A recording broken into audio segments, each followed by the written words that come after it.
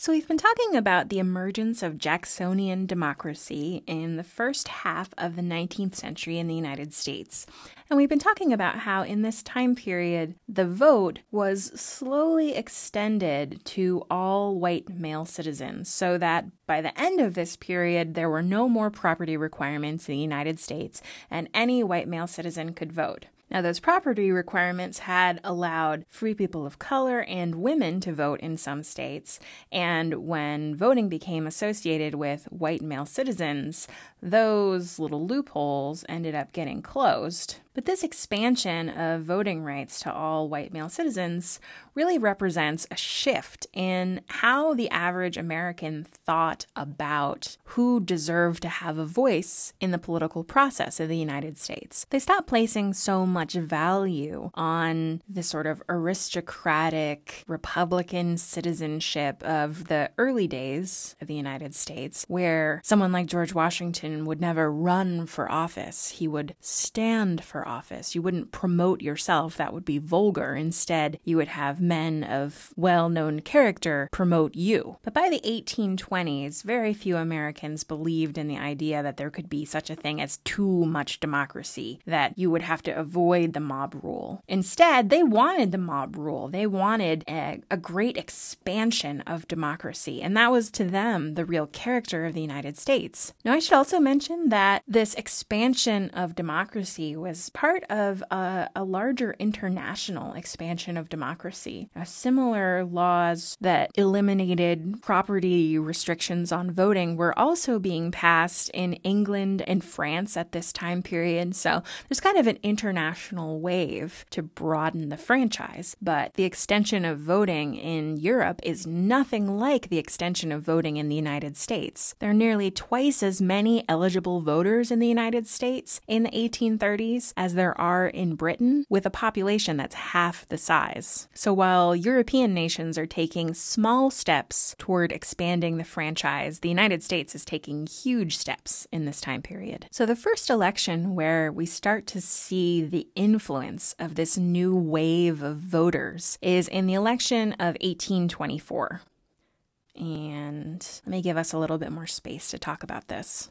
So the election of 1824 was a contest between John Quincy Adams, son of American founder John Adams, Andrew Jackson, famous war hero from the War of 1812, the victor of the Battle of New Orleans, and Henry Clay, who will become known as the Great Compromiser for having pretty much spent his entire political career either running for president or putting together some kind of compromise. Now, John Quincy Adams, I think, kind of epitomized the older school of American democracy. He was reticent to campaign on his own behalf. He was very interested in academics and internal improvements. He didn't really see himself as being part of a particular political party. In fact, all three of these men were actually running as Republicans,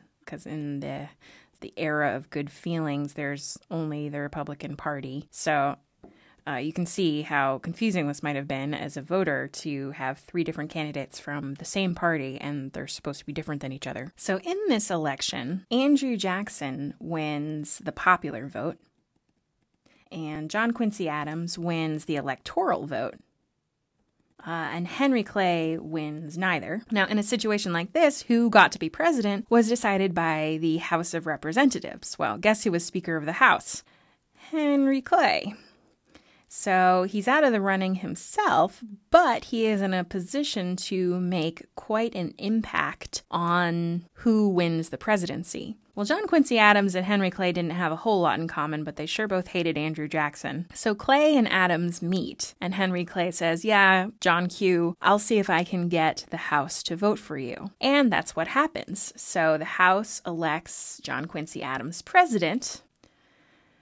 And then, just a couple days later, John Quincy Adams says that Henry Clay will get to be his Secretary of State, which was quite a plum of a political position. And Andrew Jackson and his supporters go ballistic. They say that this was a corrupt bargain behind closed doors in which John Quincy Adams bribed Henry Clay to give him the presidency in exchange for this political position. Now, there's no evidence that this actual corrupt bargain really happened, but even if it did, it was totally in line with the earlier playbook of American democracy. You scratch my back, I'll scratch yours kind of situation, where the better sort of men, the higher men of character, made a deal between themselves of who would lead this nation. And the outrage over this possible collusion between Adams and Clay really signaled that the old days of a couple of people making decisions about American politics were over, that this kind of deal between statesmen was now seen as undemocratic or crooked or something that was done behind closed doors and that was against the American character. And Andrew Jackson is really going to ride his wave of popular discontent over someone winning the popular vote but losing the electoral vote due to, in his mind, a corrupt bargain right into the presidency in the election of 1828. And we'll get to that in the next video.